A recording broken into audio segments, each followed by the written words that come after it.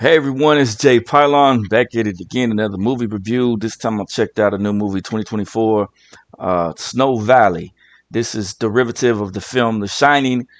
The female protagonist that you see up there in that top of that little pyramid of characters, she was decent in this film. The rest of those characters are super annoying and cringeworthy, especially the hero character that you see holding the gun. The protagonist has the shining, so she can hear the thoughts of other characters with the shining gift. And they go up there to this kind of snow lodge, and with her fiance and her friends, or his friends, I should say, show up. And then some supernatural stuff starts happening. The film is Shining ripoff minus a coherent plot and minus any thrills or chills.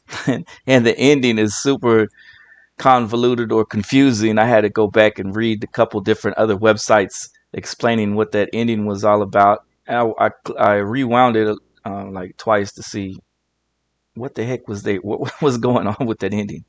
So it's definitely a messed up version of The Shining.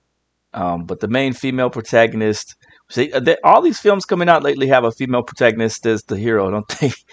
She had these psychic abilities that we've seen, from The Shining. So she was interesting, but all the other characters in this thing were really annoying as all get out.